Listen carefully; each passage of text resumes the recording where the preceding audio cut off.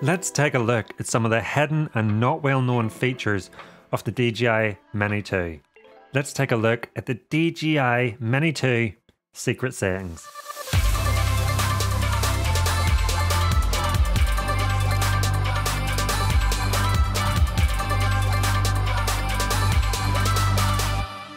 So before I go into the not well known and secret features of the DJI Mini 2 that you might not know about, I just want to say 99.7% of you aren't subscribed to my channel.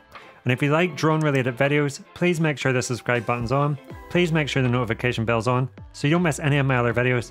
I'd love to have you around for this video and all future videos. So the first is phone charging. How many times have you went to fly your drone and realised, oh no, my phone's only at 15%, 20% battery. I don't want to risk flying and my phone dying while I'm flying it, so I'm not going to be able to fly it. I know I found myself in that situation.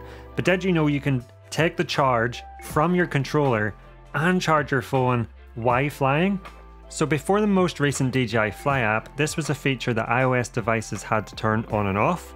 Then they released a new version where they took it away completely. You could not charge your phone at all from the controller, and now they've put it back, but they've put it back with a slight change.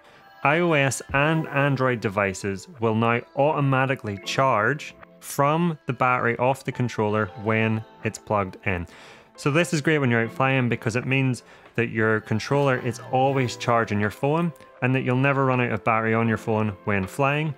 Like I say, the only caveat is you can't turn this on and off, so you need to be aware that your controller is always charging your phone and that it will drain the battery slightly quicker, but not that much. The pros outweigh the cons in that you can always rely on having your phone full of charge for when you're out flying. The next secret tip is, have you ever wanted to get a shot off your drone flying for TikTok or Instagram stories? Maybe you hovering, maybe you taking off, maybe you flying away. But you can't because you're flying with your phone and you're flying with the app up. Well, did you know that you can quickly switch to your phone camera and continue flying your drone? Now, I wouldn't recommend this if your drone's far away, but for simple takeoff shots or hovering shots, or what I like to do is a shot where you're just flying off in a straight line, you can swipe up on your phone, go into your camera and start recording video, and you still have control over your drone using the sticks. So if you use the app to get your drone to hover, then you can simply switch into your camera phone app, start recording, record your drone. You can then press forward on your controller and literally video your drone flying off into the distance. Or you can bring it back, flip into your camera, press down to land your drone and video your drone landing. You can then simply flip out your camera app, go straight back into your DJI Fly app and continue seeing what your drone sees and or flying. And this makes it really easy and handy to get awesome TikTok and Instagram content off you flying your drone. I've been doing this and I've never once had the DJI app crash on me or any connection or transmission issues when switching back and forth. But if there ever was any of those issues, the drone would automatically return to home anyway. There's a new secret feature within the latest update of the DJI Fly app, which now allows you to change orientation when a drone's returning to home. So what is this and why is this actually a really handy feature? So before, when your drone was returning to home, it would always fly in one orientation towards the home location. So it would simply fly facing forward towards the return to home location. But now, when a drone's returning to home, you can yaw it left and right. You can rotate the orientation. So this allows you to do two things. Firstly, it allows you to get cinematic shots right at the last moment. So say there's one last shot you need, but your drone's low in battery and it's returning to home. Well, before you might have got a useless shot of it flying back towards you, but now as the drone's returning to home, you can flip on record and you don't need to worry about the direction of the drone because the drone is flying itself back towards you, and you can simply rotate your drone as it's coming back to get a really nice smooth cinematic shot. It takes the worry of worrying about the direction of the drone out of your hands. You just need to worry about the rotation. Or maybe if you're a beginner flyer and can't really fly smoothly with the sticks, you can take it out to a certain location, hit the return to home button, and as the drone's coming back towards you, again, you only need to worry about the rotation. It allows you to easily get cinematic shots now. Did you know that the DJI Mini 2 drone can actually look up? Within settings and under control, there's an option called Allow Gimbal Rotation Upward. And by flicking this on, your gimbal can now rotate up an extra 20 degrees. So why is this useful? This allows you to get a really nice cinematic, unique shot where you start looking up, and as you pull back, you rotate the gimbal down, and this gives a really nice, unique cinematic perspective. Or it allows you to look up whenever you're flying in a tight location, like maybe through an arch, and it allows you to look up just to make sure you're clearing all obstacles, because obviously the DJI Mini 2 has no upward facing sensors. So are you a data geek, and would you like your drone to record all its inputs and flight data and location onto the video where you can see it at a later date without ruining your video? Well, now you can. Within the settings of the DJI Fly app, you can turn on video subtitles, and what this does is it secretly stores all the flight data and information to a video.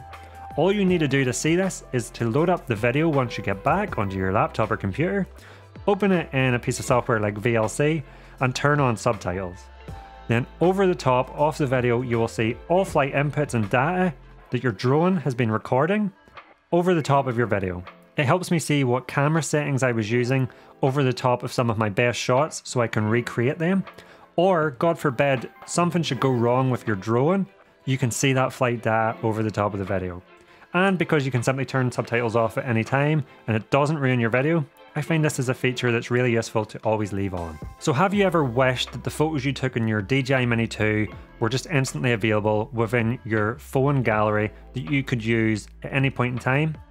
Well, there's actually a unique feature that is specifically unique to the DJI Mini 2. I don't know why this should be in all drones, that allows you to automatically sync your HD photos to your phone. Within settings, on under the camera section of the DJI Fly app, you can turn on auto sync HD photos, and then every single photo you take with your drone will automatically sync in HD quality to your phone. And that way, if you ever want to quickly post something on Instagram stories, or TikTok, then photos are already there on your phone to use. I just leave this on all the time, and that way all the photos I take when I'm out flying my drone are on my phone, ready to go whenever needed. Now, if you want to get full quality video clips off your drone onto your phone, you used to have to do this a couple of ways. You could either have put them onto your computer and laptop and Dropbox them to your phone, or you could have bought a phone memory card reader attachment and put the memory card into your phone. Either way is a bit of a faff, so the DJI Mini 2 now has an amazing quick transfer feature. So all you do is you hold the button at the bottom of the drone until it goes into media sharing mode.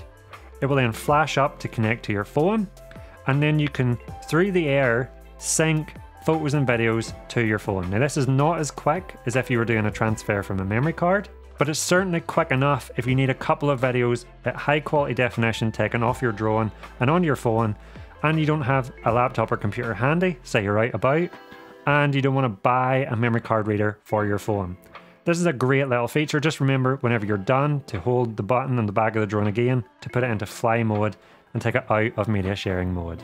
Lastly, did you know that the return to home button on the controller is also an emergency brake button? So if you're flying along and all of a sudden you see an obstacle, you can hit the emergency brake button and the drone will stop as fast as it can. Now, in my experience, I found that this actually stops the drone much quicker than you could because it banks the drone backwards. So if you're flying forward, it will actually angle the drone upwards to stop as quickly as possible. And I find you just can't really do that using the sticks. So if you see an obstacle coming, don't panic, hit the emergency brake button and the drone will brake as quickly as possible. And then it will just hover in place and it will not move until you press the up stick again. So another scenario this might be really good for is if something happens to you while flying the drone, or if someone comes over to talk to you and all of a sudden things are getting confusing, simply hit the emergency brake button and the drone will just hover where it is until you're capable of taking control again. There's no need to panic. Just be careful because a long press of this button activates return to home. So if you want an emergency brake, just press it quickly. Lastly, and this is a bit of a pro tip, if you lose your sticks or if you forget your sticks for whatever reason, don't write off a day's flying. You can actually just use your thumbs on the base of where the sticks connect and you can still fly your drone really accurately and really well. I've had to do this once and I actually find that once you get used to it, it doesn't diminish your shot quality in any way and your control over the drone is just as good with the sticks. Well, it's not as good as with the sticks, but it's perfectly acceptable for flying. So don't throw out a day's flying if you forget your sticks. just use your thumbs on the stick control surfaces. So that's it, that's my secret things you might not know about the DJI Mini 2. If you've learned something new and you've enjoyed the video, please hit the like button. And 99.7% of you aren't subscribed to my channel. So if you like drone related videos, please make sure to hit the subscribe button. Please make sure the notification bell's on so you don't miss any of my other videos. Thank you so much for watching, I'll see you around.